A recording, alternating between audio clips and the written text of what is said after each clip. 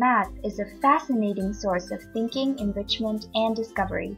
We have our early civilizations and historical figures to thank for the discovery of our number system, the root of the vast world of mathematical concepts we are able to learn today. Let's start with the beginning of numbers. The world naturally started with just counting numbers. The first counting system was created by the ancient Sumerians as their civilization advanced and communities formed. They needed a way to keep track of trade and inventory, so they developed a counting system that used carvings, symbols, and columns representing place values. Other civilizations invented their own symbols for numbers as time went on.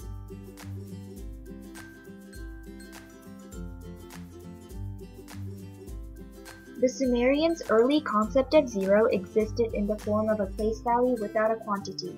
For example, in the number 105, the tens place value has nothing, so it's considered empty. They represented this absence of quantity with angled wedges in their counting system. The Mayans also used zero as a place value in their complicated calendar systems. They did not use zero outside of this because they couldn't wrap their heads around the fact that nothing can exist by itself. Around this time in India, zero was communicated with words such as void and sky. Mathematician Brahmagupta developed a symbol for zero, a dot. He also established the rules of using zero in basic math operations.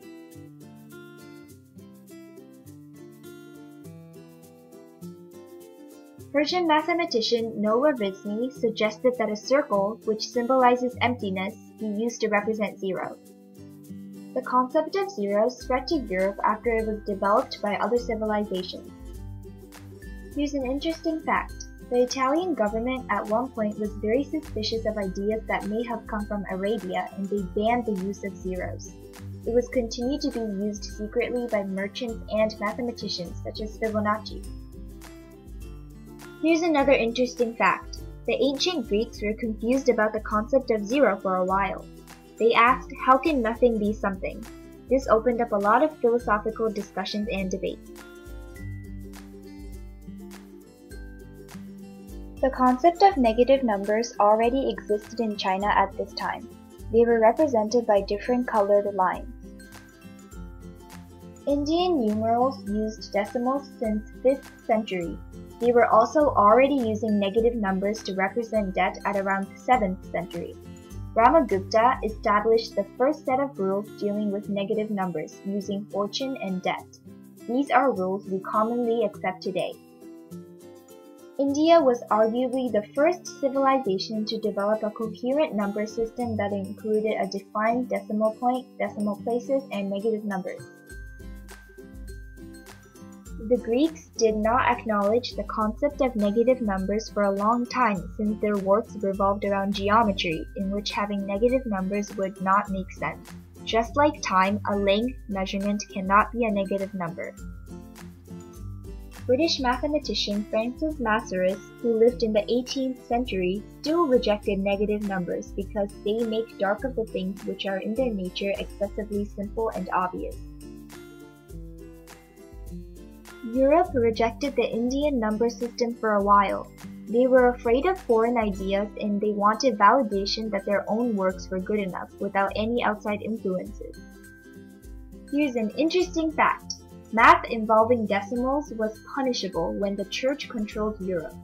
Europeans continued using Roman numerals and counting tables, which showed their lack of appreciation for mathematical progress. Rational numbers are numbers that can be written as a fraction, where the denominator cannot equal 0. 4,000 years ago, the Babylonians were using fractions. They extended their natural number system to a sexagesimal system to include fractions. The sexagesimal system was similar to our current base 10 system, consisting of place values like hundredths, tenths, ones, tens, hundreds, and so on, except their system had 60 as a base. Numbers that were greater than 1 had place value of 60s, 3600s, and so on. Numbers lower than 1 had place value of 60ths, 3600ths, and so on. We use this system today for hours and angles. Ancient Egyptians used unit fractions, which are fractions with 1 as the numerator. This system was not perfect, as some values need to be written as a sum of unit fractions. Fractions were also useful in their daily lives. A quarter bushel of wheat, half a gold bar, a third bag of apples were all practical applications of rational numbers. In Greece, works of mathematicians such as Pythagoras and Euclid were involved in the use of ratios. However, their findings were limited because their work was mostly based on geometry. Fractions are not useful when measuring length, area, or volume. Irrational numbers are numbers that cannot be written as a fraction, such as pi. Greek philosopher Hippasus discovered that not all numbers can be represented by a ratio. Using the Pythagorean theorem, he discovered that in some cases, the length of the hypotenuse could not be written as a fraction, which led to the creation of irrational numbers. His proof went as follows. If root 2 could be written as a fraction, the numerator and denominator could not have a common factor because it would have to be fully simplified. He isolated p and found out that it had to be even, since anything multiplied by 2 becomes even. Since p was even, he could write it as 2a. By isolating q, he again found that it was an even number. Since both p and q are even numbers, they have a common factor of 2, which contradicts his first statement, that the numerator and denominator could not have a common factor. Thus, root 2 is not a rational number. So who discovered pi? The first estimation came from Archimedes, who wanted to find the ratio between the circumference and the diameter of a circle. Since he couldn't measure the perimeter, he found the perimeter of 2 polygons, one drawn outside the circle and one drawn within. Using these two numbers, he could determine the range of the circumference. By increasing the number of side lengths, it gave smaller and smaller ranges. Eventually, he used a 96-sided polygon and got a value that was very close to pi. Problems involving the root of negative numbers have puzzled mathematicians for centuries. How could the square of a real number equal a negative? Finding the roots of certain equations was nearly impossible with the limitations of real numbers. It wasn't until the 1500s that a new number system was created to solve these problems. The very idea of imaginary numbers was unfathomable for most minds.